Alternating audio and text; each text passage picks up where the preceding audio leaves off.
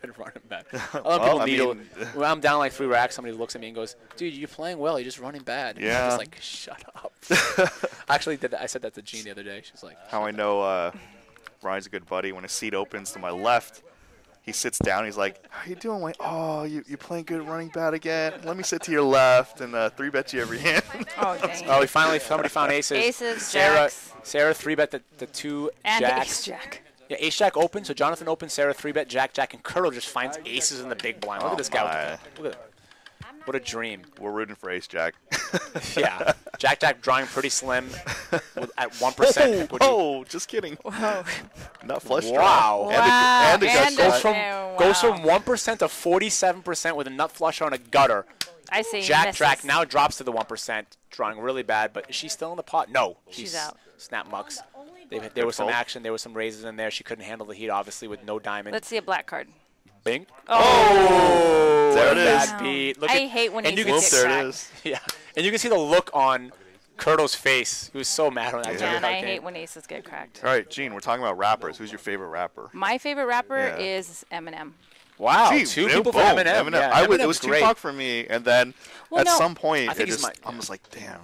I don't know if Tupac stayed alive. He's my top 5 dead or alive. Yeah, he's great. He's a lyrical genius in my eyes. So. He's the best battle rapper for sure. Also, and I think that he comes up with the most clever raps. You know why he's not my number 1? He's just really angry. You know, he's just always angry. He released like a recent album where he was calm with like, you know, he had a couple people like his Beyonce last album was amazing. Right. I have some of it's on his last album. I'm in here really to just promote that February 13th we're gonna have the 40-80 game. Okay. So February 13th, day before Valentine's Day. Yeah. 40-80. Nice. I'm gonna get in there. Gene's gonna be in the game. The biggest winner gets to take out Gene on Valentine's Day. Woo! Woo! No. Buy her a drink and see what happens, right? Yeah. You know, chat her up. Come on, get in nowhere. If you're anywhere in between the ages of 21 and 50, Gene will accompany you on a date. If you have to be the big winner in the game. There's a lot of things going on there. Just like her hand rage pre, she has a huge wide age range, but you got to be between the ages of 21 and 50. 21 and 50. Okay, yeah. I hear it. She doesn't rock the cradle, but she doesn't also hang out at the senior citizens home. She has a pretty good range, but it's not that wide. Oh, we go to flop here, ace-9 versus king-queen. I think Queen 3-bet. King-queen 3-bet the ace-9. I like that 3-bet, obviously. Okay, I'm out, guys. Okay. See you, Gene. Bye. Check her out, the 40-80. Buy her a drink, chat her up. She's a sweetheart. She might buy you a drink, honestly. She does. Yeah, she'll buy you a drink. Did I go too far there with the Gene stuff? No. All right. No, she loves it. I hope so. She kind of left after. Like, guys, bye. No, stop talking about me. I'm out. Come on, dude. No, I know. Oh, you got it. Slow roll me. Wow, ace-9's like you're good.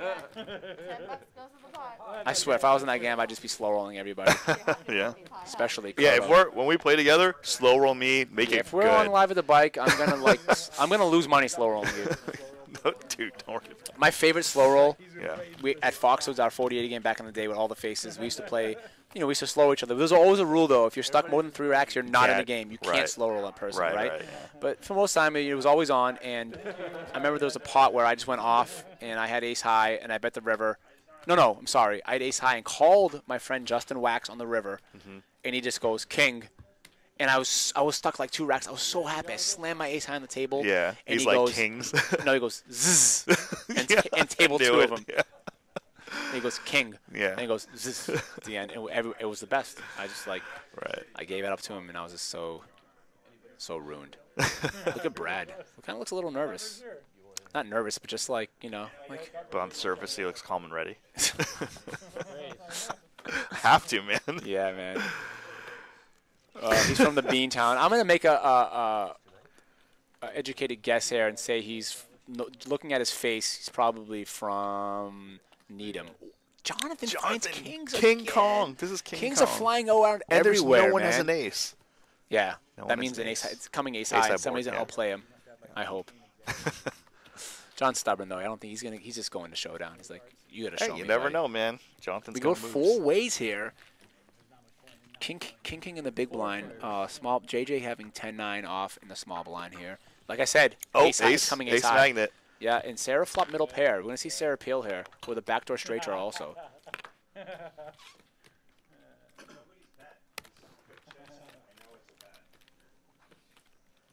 Like I said, Sarah's gonna see a turn card here, rightfully. You know, she should be seeing a turn here. Peel a lot of cards, make 2 pair, turn a 4. Ooh. Yes. What? John bets again? After she calls on ace high. I mean, I guess John's he's gonna let it go. You know, he's charging club draws. You know, he's like Charging Nice club read. draws, gut shot. nice read, John. He just felt like she never has an ace in this spot by the way she called the flop, Yeah. and he just bet right through it again. You know, and he's like, "Do you have a 7?" He didn't ask if she had an ace Right. because John makes a good laydown. I think more often Sarah's gonna have either a 7 here or just raising a diamond draw or a club draw on the turn, but more likely a 7. Yeah. But yo, Sarah